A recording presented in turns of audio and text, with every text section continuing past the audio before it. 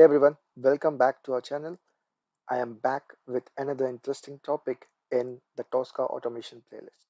So continuing with the obstacles and coming on to the next obstacle, which is on the complex table interactions.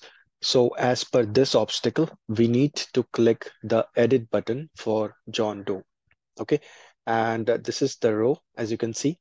Now, the complexity behind this and why it is a hard obstacle is because if I refresh this page, you will see that the row will keep on changing. So as you can see, this particular row where John Doe exists, it keeps on changing as I keep on refreshing the page. So there is no guarantee that when you open the page, this will still be in the same row, right? So it is dynamically changing. And we need to use the constraint action mode to basically find out the row of where this particular data exists. And then we need to also click on the edit button. Okay, so this is what we need to do. So the first thing is obviously we need to scan that particular table. So I'm going here and I'm going to scan the application. Okay, so here I'm going to scan the application and then we are going to use the table here and also we are going to add this edit button.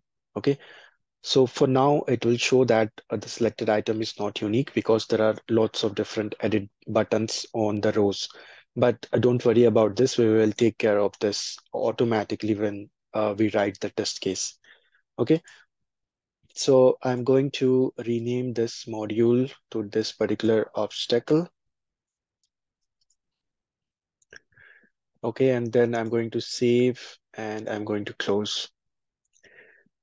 Right, so now coming back here, we have got our obstacle and then let's go to our test cases folder. Here I'm going to create a new test case and rename it with that particular ID of the obstacle.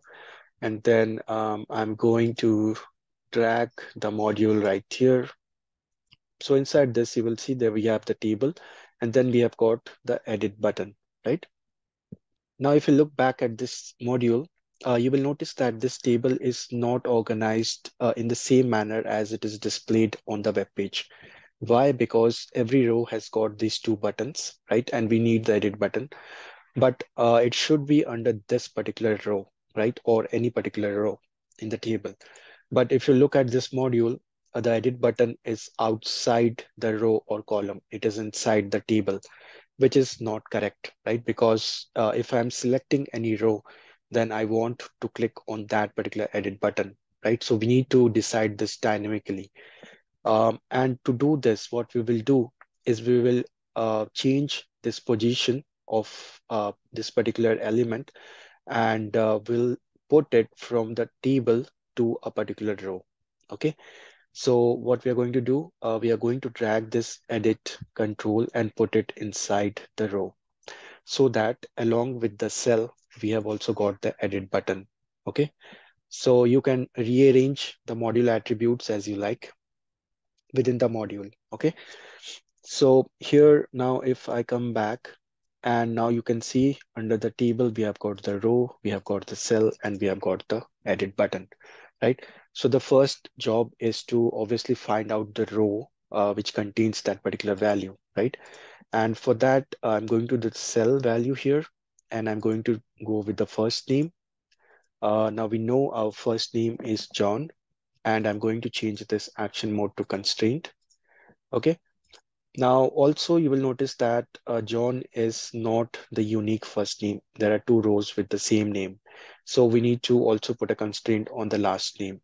Okay. So here again, I will choose the cell as last name. And again, I will put this value here and put a constraint.